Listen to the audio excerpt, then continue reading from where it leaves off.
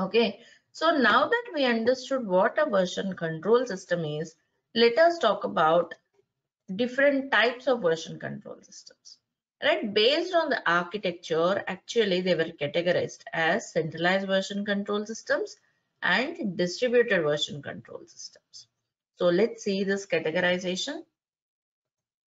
So yeah, coming to the centralized version control system, yeah, you can see the diagram, right? Like I said, depending on the architecture, they were categorized. So as per the diagram, you can see there is one central server. This one, you may call it a central server or a remote server where all the project, where all the code base is kept, right?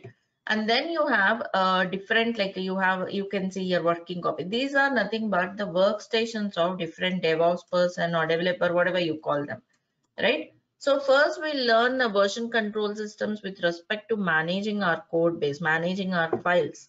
Then we'll learn to integrate it in the pipeline. Okay. So yeah, every person will have his workstation. So every person will connect to this remote repository or central repository, whatever you call it, right, and work on it. This is that's all. This is a simple architecture of central version control systems. And there are some drawbacks or limitations of this kind of architecture. Like the first limitation is you need to always have network connectivity, because you need to connect to the central server or remote server where all the project, where all the code base is, right? So that's one thing where you need to have always network connection. And also, let's say for some reasons the central server is lost, chances of recovering that data is very less. Chances of recovery is very less. Means because it works like a single source of truth.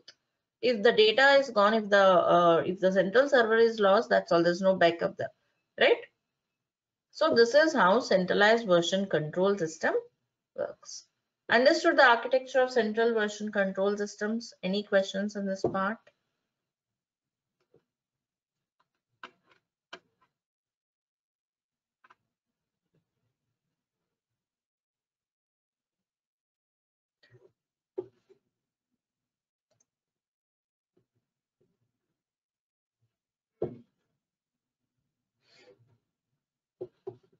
Right? So I believe this is clear. So now that you understood centralized version control system architecture, let us talk about the architecture of distributed version control systems. Yes, any question from anyone? Okay, right. So yeah, here is the distributed version control system architecture. Here you can see, yes, this is the central server or remote repository where all the project, all the code base is kept. And every individual, every person, this is the workstation of each individual developer. Okay, this is the workstation. And if you see the workstation of each individual developer, they will be having another repository which is called as local repository. Means in distributed architecture, we'll be having two repositories. One is remote repository, the other one is local repository. Okay, now again, developer will not work directly on this remote repository. Okay, rather they'll be working on some other folder called as working directory or working copy. Means they make some changes in a folder, then move those changes to local. From local to remote. Means it's like a 3 steps before we move our changes to remote. Let's suppose changes are only in the local repository. They're only confined for me. Means as long as the changes are in the local repository, they're confined only for ourselves. Right? Making sense, everyone. So they're confined only for me. Only once I move my changes to remote, others can see the changes. Right? So this is the distributed architecture. Right? And here, yeah, coming to the drawbacks, you need network connectivity only to move your changes to remote once in a while, because majority of the times we work on this local repository, right? We make changes here, we develop everything. Once complete work is done, we'll push to remote. So working with the local remote repository is like we do more majority of the work here.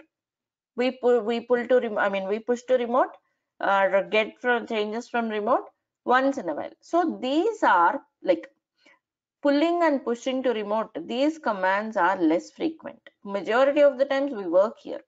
So we don't need network connectivity. Even though network connection is disconnected, you can still continue working on local repository, right? You need network connectivity only to push or pull to remote.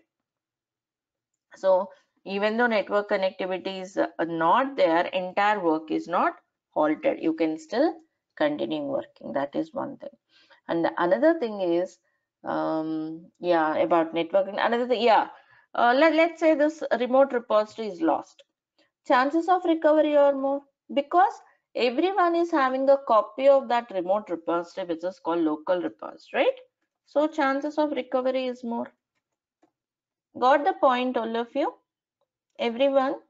Can I get a quick confirmation from everyone? Yeah, Priti, Yes, yes. Right? So chances of recovery are also more. So that's how it overcomes the drawbacks of centralized version control system. And yeah, like I said, we'll be pushing or pulling, means we'll be moving our changes to remote or get the changes from remote once in a while, which are less frequent. Majority of the times we'll be working on our local system, means it also works faster, right? You need to just access your hard disk to work on local. So this is the architecture of distributed version control system, and majority of the modern DevOps projects uses version control systems with this kind of architecture, right? So it's a distributed version control system. And what are distributed version control system? Yes, our Git falls under distributed version control systems. Git, Fossils, Mercurial, all this comes under distributed. Then what are the examples for centralized version control systems? SVN, TFS, Fairforce. These are the examples of centralized version control systems. Got it, all of you? Clear, everyone? So Yes. yeah. Yes. Yeah. And yeah, because like I said, distributed version control systems are used in majority of the modern DevOps projects. That too Git. Git is very widely used when compared with any other version control systems. Is the architecture clear for each and everyone? Any questions, you can feel free to ask me. If you want me to repeat anything or any questions, you could feel free to ask me. Okay, that's about distributed version control system. And